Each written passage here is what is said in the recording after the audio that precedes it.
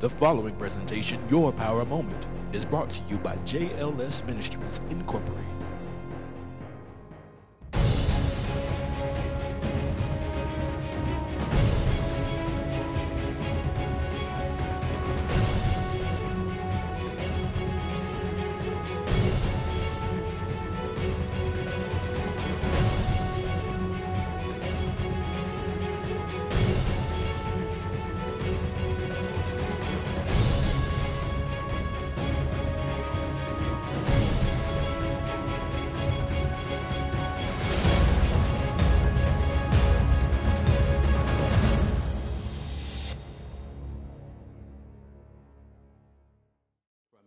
The word of the Lord this morning is based upon this incredible hour we're in. We're living in an incredible time. These are almost the best of times and the worst of times. It's an incredible time because it's great joy for so many, and yet there's so many experiencing great tragedy.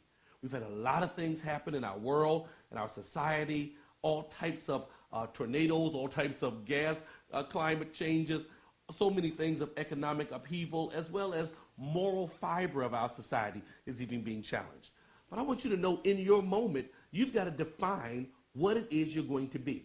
You've got to own this moment. Not allow things to change you, but you to change the things by the power of what you believe. I want to go to the word of the Lord this morning in the gospel according to St. Luke, one of the critical synoptics that God has given us. Synoptic gospels, of course, being those first four gospels in the Bible. They being the books where we have the parallelism of the ministry of Christ. Critical. Because when I see what Christ does, I know how to walk out my life pattern and how I can overthrow the various attacks that come against my life. So we see Christ's teachings in the gospel according to St. Luke, who is the physician of the bunch, if you will. He gives us the most picturesque view of what the ministry of Christ consisted of. And in chapter 8 of St. Luke, we're going to find a storyline that I think speaks to the fabric of what our challenge is today. There is a ruler in about verse 41. There is a ruler by the name of Jairus. And Jairus, being a ruler, was always someone already of potentate, if you will. He had a political prowess about him. But it was interesting that when you're introduced to Jairus, the first thing you see is that he's a worshiper. The Bible says in verse 41 of Luke 8 that Jairus, now being a ruler of the synagogue, he comes and does something unusual. Because it says Jairus fell down at the feet of Jesus and besought him that he would come to his house. That's interesting because you have someone who has a title, someone who has significance, finding themselves falling at the foot of Jesus. That's the power of our real significance. No matter what your title, no matter what you're going through as it pertains to who you are in hierarchy, when we have a challenge, our titles don't matter. It doesn't matter if I'm an attorney, if I'm a judge, if I'm a lawyer, if I'm a preacher, if I'm a bishop, if I'm an usher, no matter what I am, when I'm going through something, my title is not relevant. What's relevant is what I need. And until what you need outweighs who you are, you're never going to get what we need in God. Jesus was teaching Jairus something, and Jairus fell at the foot of Jesus to recognize that no matter who I am, it's what I need that has more pertinence.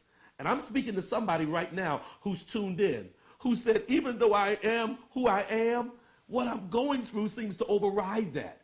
So I want to speak to what you're going through. He falls at the foot of Jesus and becomes a worshiper. And it doesn't matter, honestly, what your level of relationship is with God.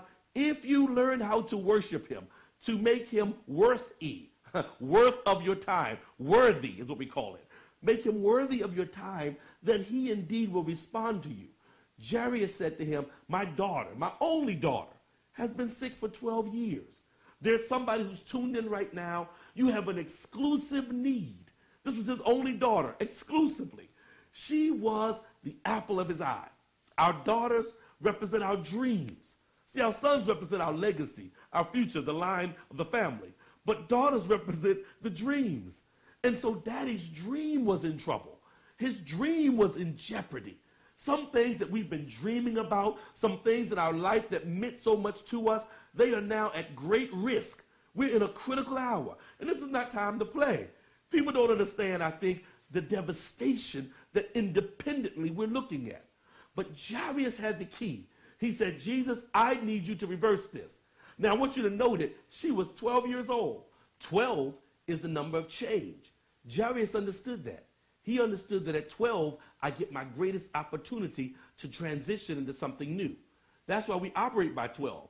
Isn't it interesting that at watch night each year, 12 is the only time at the end of 12 months we get a time to end what's happened and go into a whole new cycle of living. Time is dominated by 12. We live in 12 segments. We have 12 a.m. and 12 p.m., 12 ante-meridian, 12 post-meridian. And after every one, we shift into another time frame. 12 is the rite of passage age of life. After 12, you become an adult. A boy becomes a man. He begins training at 12 into 13. 13 is where he gets training to now become a man. It's called bar mitzvah in some of our religious settings. This is a critical time. You're in a 12th cycle. God is doing something major. That's why this moment you have to own.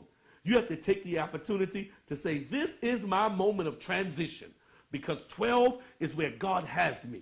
And the Bible records that Jesus agrees with him. This is the moment of change. I'm coming to your house to make a transition. One of the critical mistakes we make with this text in St. Luke is we look at the next part and give it the highlight, the woman with the issue of blood. But it is not the woman with the issue of blood I want to discuss, because he spends the next 4 or 5 verses healing the woman with the issue of blood, who actually interrupts Jairus' miracle. But what I want to pull your attention to is verse 49. While he yet spake, there cometh one from the ruler of the synagogue's house, saying to him, thy daughter is dead. Trouble not the master. Now remember, in verse 42, Jesus agrees to come and heal her. So from verse 42 to verse 48, the woman with the issue of blood gets a miracle. Jairus is stuck doing what, and this is what God has given me for your life today. Jairus is stuck dealing with living in the middle between when Christ says he's going to do a miracle and between when it actually happens. He experiences a turnaround. His bad goes to worse. I want to speak to somebody today who is in the middle of a bad going to worse. Everybody's not in an ideal situation, but God has anointed me apostolically to speak hope into your life, because he is going to give you strength to make it through the middle. This is the process. This is the word for the day. Strength to survive my middle. It's already bad, and I don't know how he's going to get me from what I'm in to what he's promised. But what is going to happen is he's going to give me strength in the middle. Nobody deals with Jairus' moment. He has to wait while he's healing the woman with the issue of blood.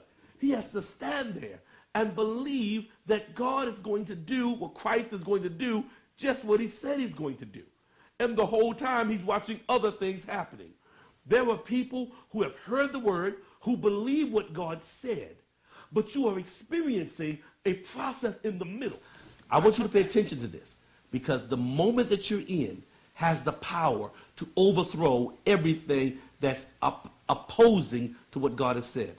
2 things are clear. 1, we're in a time that is unprecedented. 2, that God is going to deliver and open up a door of miracle. What we need is the strength for the middle. God, teach us to have hope. Hope is the key. How do I make it in the middle, Apostle? Hope is what you have to keep. This is where we learn to act in our faith. You will never see in the text where it says Jairus caught an attitude or Jairus was upset. What you will see is that a message came to try to discount what Christ had already said. Christ said, I am going to come to your house. Jairus knew the miracle was about to happen. He knew his daughter was about to transition. The 12 years of pain was over. He knew the struggle was ending. As many of you know, something is getting ready to happen. I don't know what, but something's getting ready to break for me. But what Jairus had to do was not let what was said change what he knew. The man said, don't trouble the master. Your daughter is dead. He brought a word of finality. Don't let what the enemy puts as a final word be a power against what Christ has said. The devil does not get the last word in your life. Good God. I feel the power of God right there. This is the miracle of the day. The devil does not get the last word in my life. He does not get to end my story. As a matter of fact, I wish I had a book because I feel like flipping the page right here. Where the devil thinks the book is ending, the chapter is just getting ready to begin. What's ending is the chapter of my defeat, the chapter of my struggle, the chapter of my process. But if you flip the page, you're going to discover that the next chapter is where God opens up the promise. I speak to you today, the ordained strength to make it in the middle. The devil didn't know it, but you will not get stuck in the quicksands of your pain. I reverse the polarity of that which was going to pull you down, and I speak now the revelation that moves you into a new day. This is your power moment. And in this moment, we declare and decree that something magnificent is going to happen. Your greatness is about to come out. You're about to be invincible. You're in inevitability. Nothing can stop you. You cannot be reversed. I speak to calamity, and I call your crisis now conquering. You are now victorious. You are not in tragedy. You are in triumph. And I pray you would scream it with me that this is my power moment. I own it. I change the course of my pain, and I walk into my promise. Jairus said, I'm going to trust Jesus, because the Lord came right behind the word. When the man said, your daughter is dead, Christ said, be of good cheer. She is not dead. She's just been put on pause while I worked out stuff. I got a miracle word for you today. God is getting ready to push the pause button and play on into your future. They thought it was over. They thought it was done. But the pause button is coming off, and your future is about to launch. I am so excited about what's getting ready to happen to you. We've got to seal this moment. This moment has to be sealed, because I got to get my actions to match my moment. I can't be depressed. I can't be down. I can't speak what does not match my moment. Everything in my life has got to speak to what God is saying. And he is saying, your dream is going to live. I'm going to go and reverse what the enemy tried to do while you were in the middle. While you were in the middle, the devil tried to kill your future. But it's over now. God is about to redeem you. I want you to get everything in your life to match it. Two things Christ is doing. One, he is giving you grace. 1, 2, 3, 4, 5. 5 is the number of grace. He is giving you grace in the middle. 2, he is giving you completion. He's getting ready to complete the work. 7 is the number of completion. So you're going to have grace and completion working in your favor. Grace and completion working in your favor. That's 5 and 7.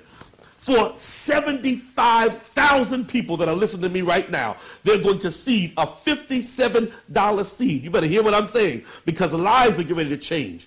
This is crazy, Apostle. Why would you talk about seed right now? Because I just heard the Holy Ghost said the seed in their life is getting ready to seal the movement of my promise. 57, 5 and 7. I don't want you to give arbitrarily, because your seed must match your moment. I want your seed to have purpose. My seed not only has an assignment, my seed must have purpose. There's somebody believing what God is speaking right now, and you know this word has changed your life. I want you to prepare a $57 seed. There is information on the screen. You can send it in. You can PayPal it. You can Visa. You can put it in a check form, whatever you need to do. But I want your seed to match your moment. $57. Somebody's going to plant a $57 seed and covenant with me. Now watch this. For 12 months straight, 12 is the number of change. For 12 months, $57 a month. Watch God work a miracle. For 12 months, $57 a month, and watch the miracle happen. Something great is getting ready to happen. Don't you miss this moment. I'm getting ready to pray and speak over your life that things would take action right now. Make sure that you take the time to connect with Dr. J. Lemuel Spence in the following ways. Contact him via the telephone, toll free, 1-800-866-8780. You can contact him via the World Wide Web at www.apostlespence.org. Get connected with his local ministry, Greater Word Empowerment Church, by visiting greaterwordempowerment.com. And you can leave him an email to receive newsletters, dates of engagements, and covenant partnerships at jlsministries@gmail.com. Make this a moment that keeps your hand on the pulse of what God is doing next through the life and the ministry of Dr. J. Lemuel Spence.